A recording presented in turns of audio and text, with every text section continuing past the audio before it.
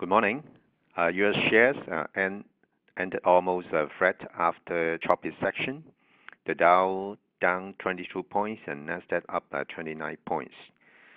And Hong Kong stocks closed moderately higher, ending the 5 days of losing streak. And the Hang Seng Index rose 20 points and still below 26,000 level. And the market turnover decreased to 60.1 billion. The Hong Kong shares in ADR's market almost unchanged. And overall technical condition may trigger a short-term rebound on investors bargain hunting and short covering.